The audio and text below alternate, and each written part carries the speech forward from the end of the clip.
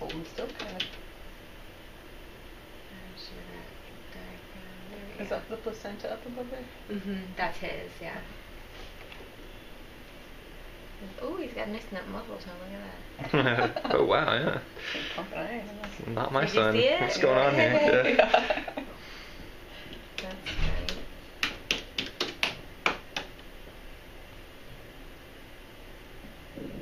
Yeah, he's giving thumbs up.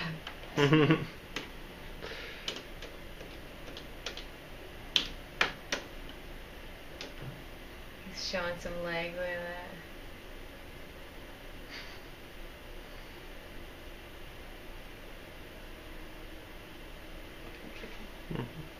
His legs crossed. See, that's what I heard because everyone's like, oh yeah, you'd think you'd feel triplets more kicking, but they said No, they kick each other. think about how tiny they are Well, too yeah. at this point, but eventually. Well, so yeah, they have to get strong enough that you can actually feel, but. And it depends on how active they are. There's people that have to twitch and like, you don't hear them say the babies are, and then you hear people say, oh my gosh, these babies never stop moving. Yeah.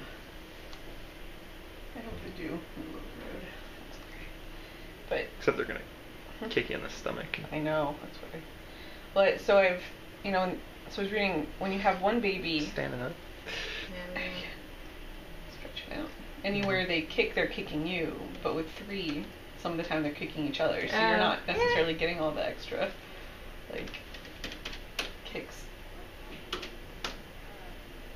And my friend who'd had twins, she was saying once they get big enough, they'll kick the food right out of your stomach, because they start. She had huge twins. Did she? Yeah, they ended up being like each almost 8 pounds. Oh my gosh. That's really uncomforting though, to have babies that big that.